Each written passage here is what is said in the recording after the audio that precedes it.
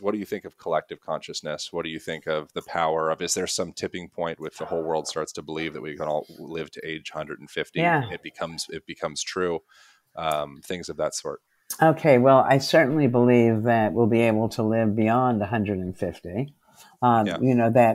I just saw something, a picture of this woman who made herself a birthday cake.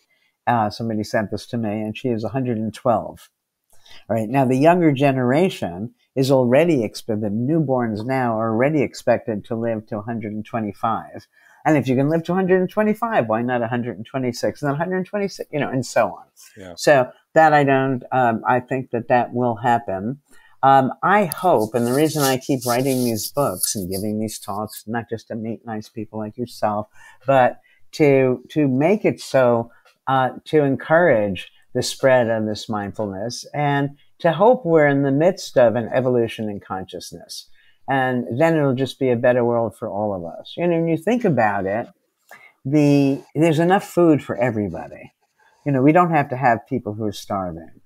The multi-billionaires can't spend all that money. The reason they want all that money, I would imagine, is for bragging rights, or, to have a positive image of themselves, which they could have without any of that money if they'd only listen to people like us. Could even become a barrier to them actually encountering that.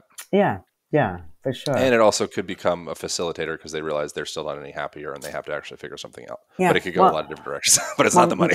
Right, exactly. But maybe you'll help me in this endeavor. I want to take the vertical, so where I, you, others sit on top, and make it horizontal.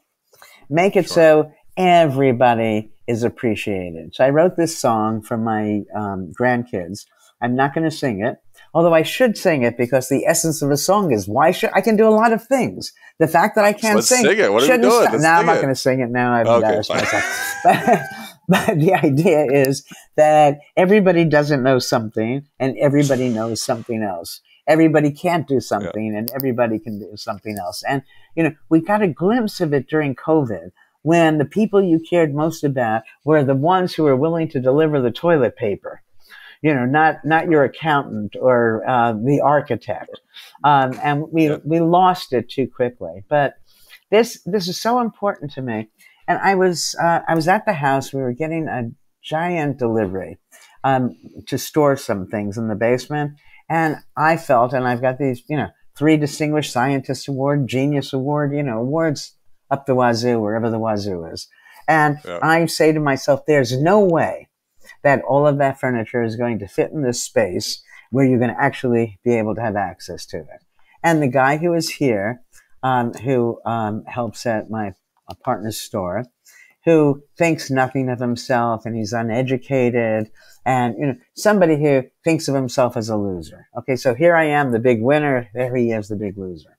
He puts it all in the basement, and you can access anything there. It was perfect, and it just felt to me so unfair. Here his talents so outweighed mine. Why should my praise be sung and he walk away feeling, so bad for himself? And so I've got new views of how to totally change our system of education. In the Mindful Body book, I have how to create a new system of hospitals, what the hospitals should be. And I think that in making believe, this is all an answer to your question, that yes, over the next, how many years did you say, 50 years, many of these changes will take place. And I, at 76, expect to be around to see them. I love that. Yeah, it's the what do they call it? I'm sure you're familiar with it. It's the longevity escape velocity. Are you familiar with that? No. Term? It's the concept is essentially if you're at a certain age and a certain health, then every day that you're around, technology is advancing. Yes, and exactly. So you can make it. Whereas if you're like 90 and whatever, it's like technology is not going to be good enough in the next before you die. But if you're younger and you keep yourself healthy, you can kind of hang on that edge and kind of wait for technology to catch up. It's kind of interesting. Yeah, that's fun. Hope you guys enjoyed that conversation. If you did, jump over to YouTube, subscribe over there so you can see the video version of this and the rest of the podcast, as well as instructional content that is also at Align Podcast on YouTube. Thank you for subscribing. Thank you for sharing. Thanks for joining you. I'll see you next week.